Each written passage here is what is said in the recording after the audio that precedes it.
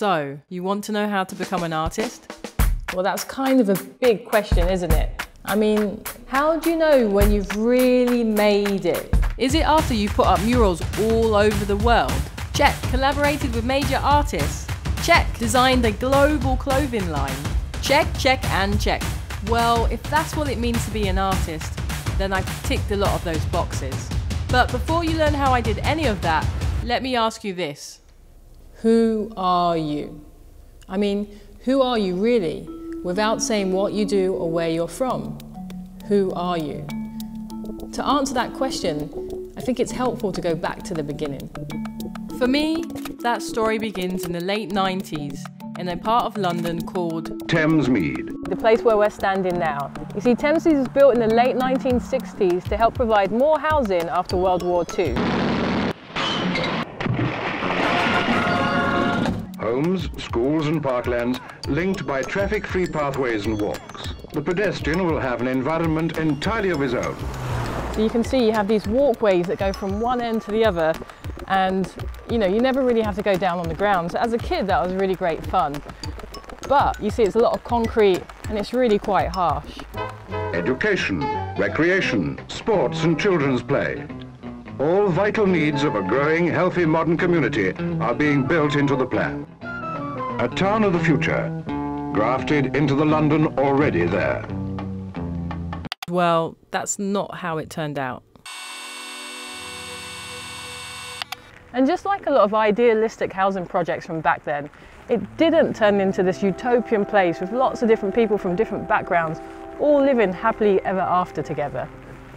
I don't know, it was just all very, it was all quite of generically the same things. It was shell suits. When they come out, everybody wore shell suits.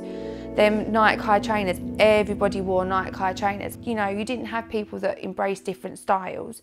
Everybody looked the same. Not 5 minutes later, some dirty person will come along and drop pill, everything. Dirty STs, everything you can think of on the floor. It's not the kids, it's some of the people.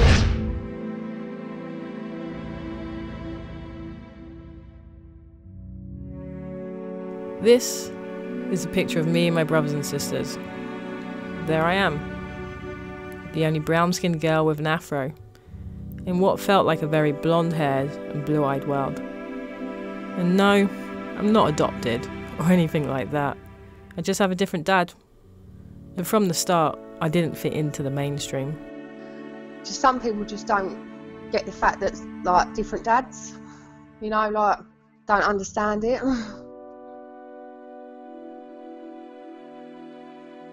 What does it mean to you if I say like father figure or father figures?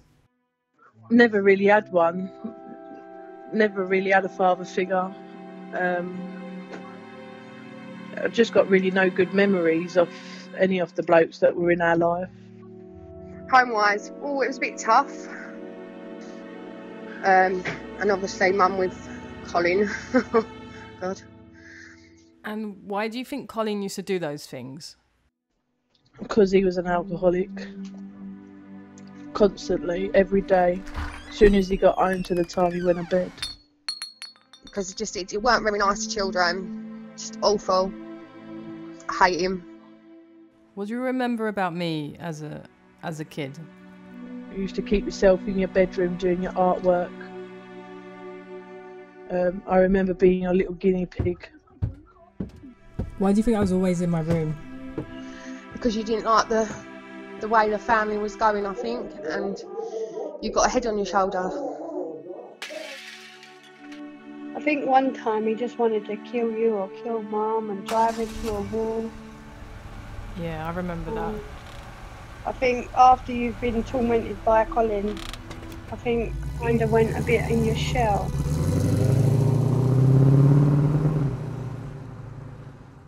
So for me, growing up in that environment, there was a real sense of helplessness, a real sense of frustration.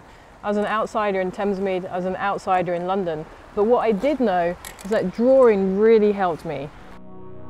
That all started with my bedroom door.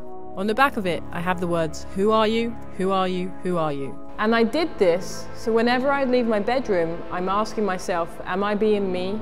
Am I being myself? Am I being true?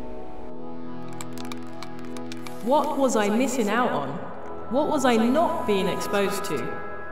Why was I not like anyone else? These were the emotions. These were the feelings that created my first character. Meet Hangman.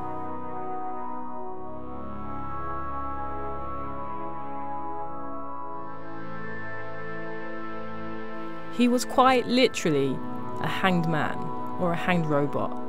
And in many ways, I saw myself in Hangman, stuck in a system in a rather mechanical way, with life and abundance just out of reach.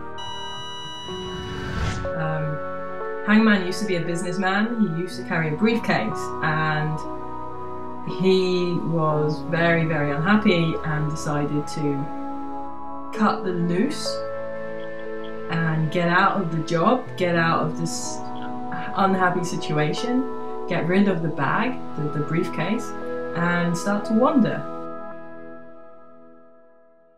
All right, so you got a bit of the picture, a brown girl with an afro in a blonde, blue-eyed world, fighting against the system, one drawing at a time. Looking back now, it sounds very artistic, but think back to when you were 13.